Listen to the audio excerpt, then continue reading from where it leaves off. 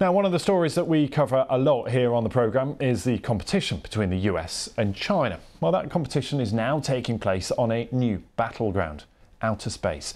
Today, a Chinese rocket was launched into orbit, taking 3 astronauts to China's space station. It's named Tiangong, which translates to Heavenly Palace. Well, one of the crew members on the Shenzhou 16 mission, Gi Haochao, is the first Chinese civilian to go into space. But he won't be the last, as there are sure to be as many more as China looks to grow its presence in space. So what does all of this mean for the United States and for NASA? I'm pleased to say that former NASA astronaut who was once commander on the International Space Station, that's Leroy Chiao, joins us now. Leroy, thank you for being with us. So much I want to talk to you about tonight, but talk to me first of all about the significance of China rejoining the space race. What does this mean? China has been making slow and steady progress in their human spaceflight program since they first flew their first Chinese national astronaut, Yang Liwei, back in 2003. So here we are 20 years later. They're demonstrating that they can do space station operations, long duration flights. They've been doing it now for a little over 2 years.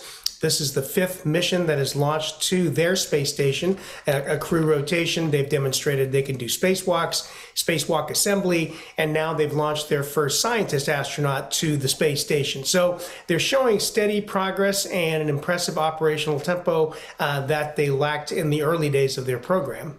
What will be the main focus of this mission? What are they hoping to achieve? They're hoping to continue to show that they can smoothly conduct operations aboard a space station. It's been permanently crewed since it was finished built. They finished building it in 2021, and the addition of a science astronaut, that means that person's main job is going to be doing the actual investigations, the research work, while the other 2 astronauts will be helping with that. Their primary job will be to do the maintenance, the scheduled maintenance on the station, as well as to fix things that break down and make sure that everything is still working well.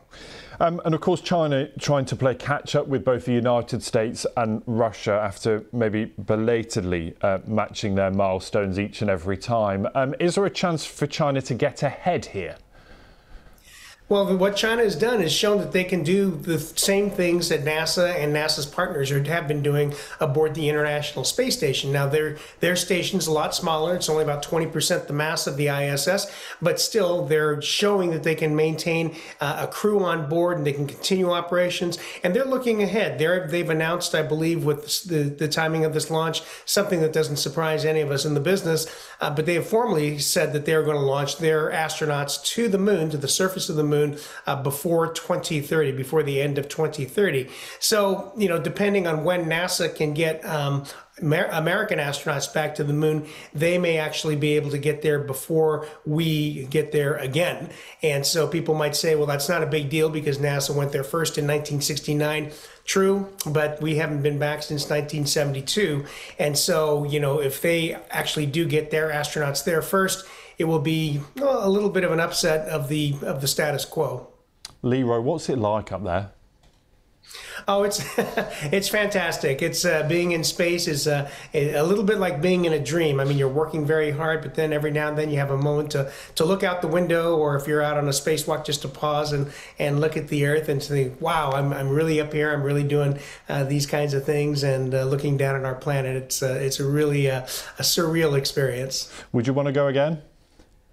I would love a chance to go to the moon. I've spent, a little over 229 days in orbit, so I feel like I've kind of done that. It's like eating a big meal. I'm not hungry again yet, but I would love a chance to go to the moon. So blasé.